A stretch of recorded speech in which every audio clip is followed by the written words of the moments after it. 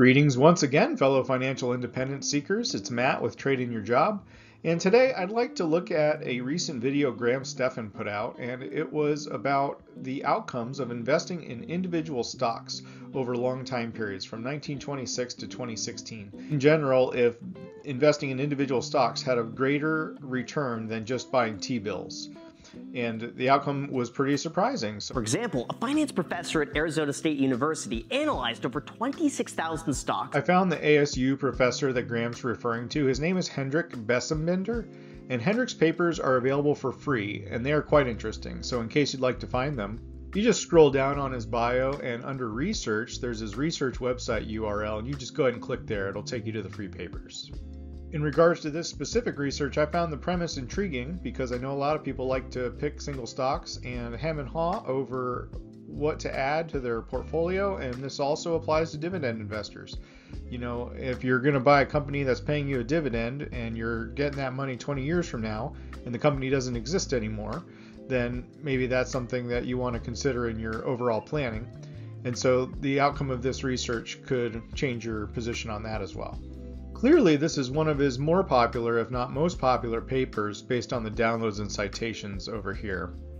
So the hypothesis was, do single stocks that have come into existence since 1926 through 2016, because the paper's from 2018, tend to outperform a risk-free treasury bill? Because why would you take on risk if the answer is no? To summarize some of what he says in the introduction, he says that we know over long time periods stocks are one of the only asset classes that provide a real return and beat inflation to maintain purchasing power. But when you look at how many single stocks don't make it, it becomes really hard to understand how the index keeps chugging upward and how stocks in aggregate, provide positive real returns when so many do not. So first, how many stocks are we talking about that he's analyzed since 1926? And that number is approximately 25,300. To put that in comparison, the total U.S. stock market currently has 3,883 stocks in it.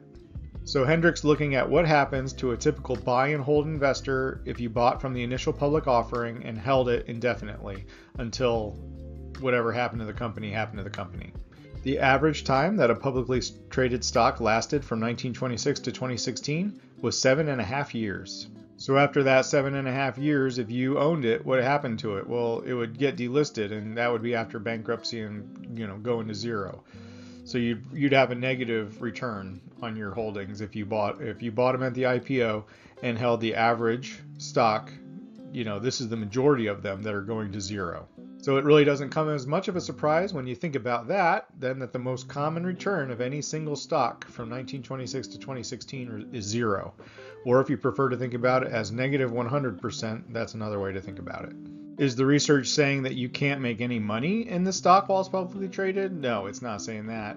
It's just saying that if you were a buy and hold investor, if you were trying to leave this money to later generations, if you were having it for your retirement, that it might not be there at the end, and that's for the majority of single stocks. And so the question then is, how do markets continue to move upward if the majority of stocks are going to zero?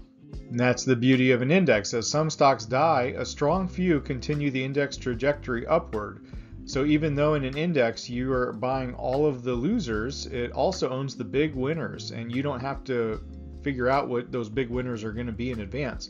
They just naturally find their way to the top of the index because they become the biggest by market capitalization. So you don't have to do any research. It just automatically finds its way to the top of the index. And then if you own the index, you own the biggest winners. And that's how the total return has been positive, is that, returns are usually concentrated in a few companies that are overperforming. So it really makes you stop and think, because 4% of stocks that have ever come into existence between this time period are responsible for the entire net gain of the U.S. stock market since 1926. So when you think about long-term wealth creation and how you should employ it in your own portfolio, if you're intending to leave money to future generations, should you even consider anything other than an index fund? And we're seeing the same thing today. There are a small amount of companies called the Magnificent Seven by some.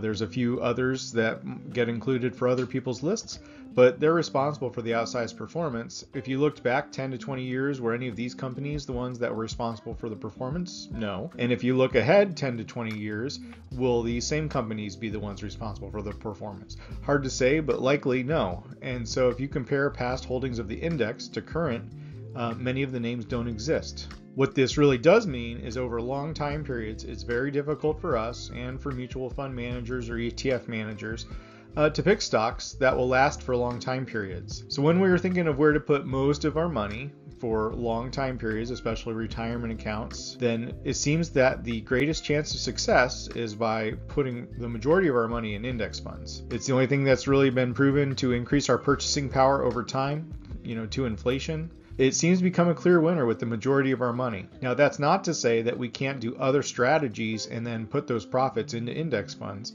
Part of this channel is getting to financial independence more quickly than traditional methods, and traditional methods would definitely be indexing. But with the accounts that are designed for that, such as your health savings account or your retirement account, that's really what we should be doing, and putting as much money as we can in there.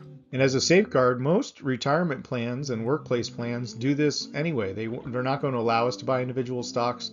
They're going to be pretty limited in terms of how much trading you can do. They're trying to protect us from ourselves, because they do show that over time, the biggest thing you can do is kind of set it and forget it. There should definitely be some accounts that you're doing that with. You shouldn't trade with your entire account, because there will be things that happen that we cannot predict.